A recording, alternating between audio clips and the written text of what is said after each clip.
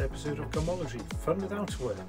I'm Nick Johannesson, host of Garmology podcast and writer of the Lustad blog, and host of this little channel about jackets and stuff. Now, if there's one brand it's a bit hard to miss, if you're talking about British outerwear at least, it's Barbour. And today's Barbour is something a little special.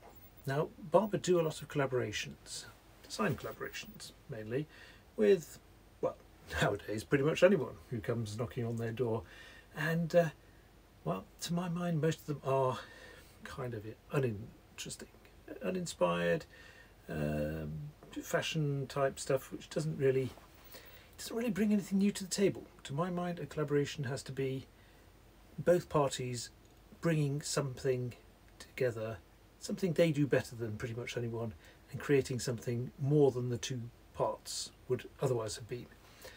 And so it is with this one and another collaboration which I'm going to do a video on later.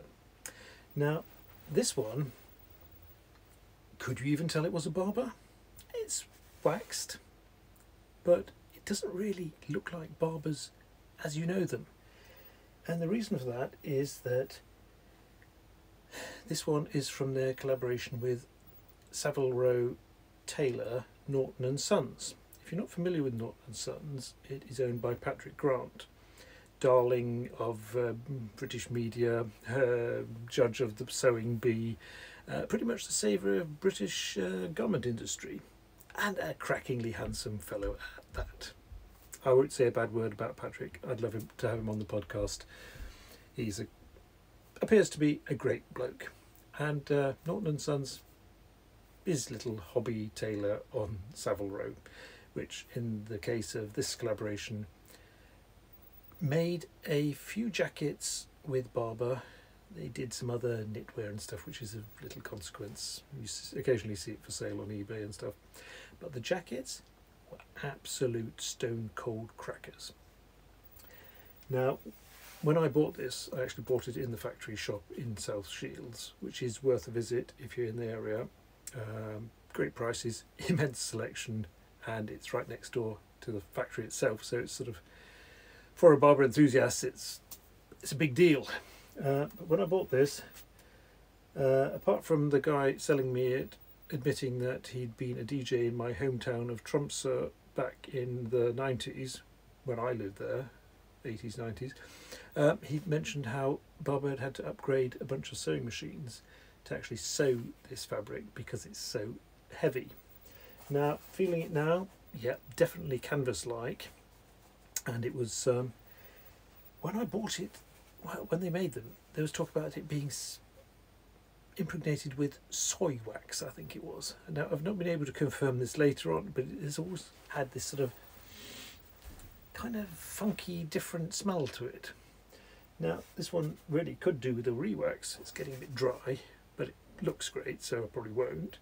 But it still has that unique smell, and of course it's really nice and thick and surprisingly different. Maybe it looks a bit more like a Carhartt or American workwear, but it still has that wonderful velvet collar. Feels great, and it is basically a pretty simple jacket.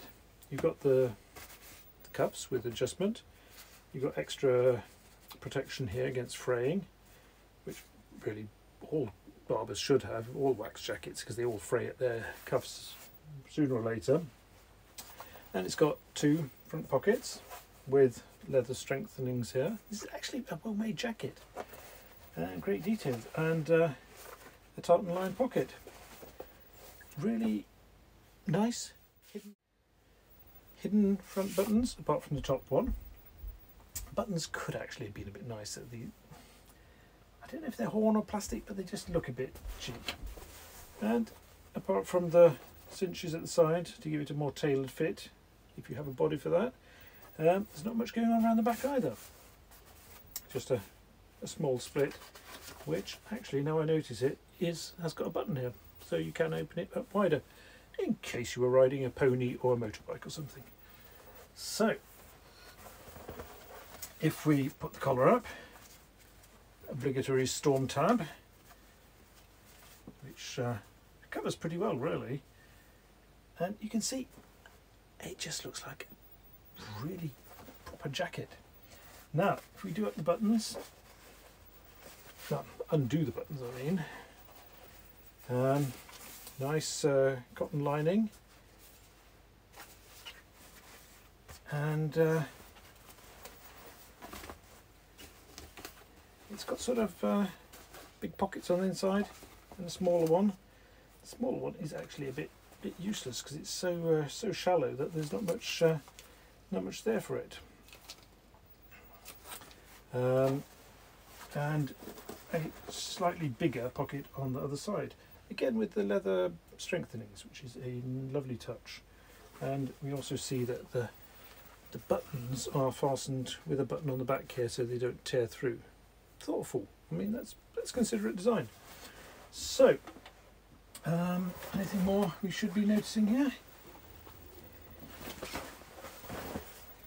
It's got the Barbour and Norton Sons of Savile Row.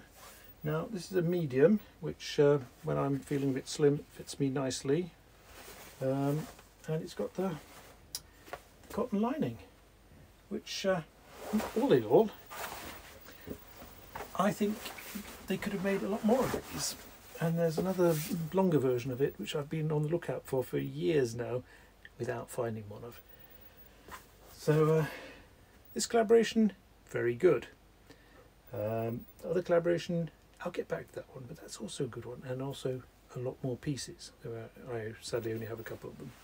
So there you go, Barbour and Norton Sons. A good collaboration. If you'd like to get in touch, my email is garmology@welldresseddad.com. If you'd like to visit the blog, do that, welldresseddad.com.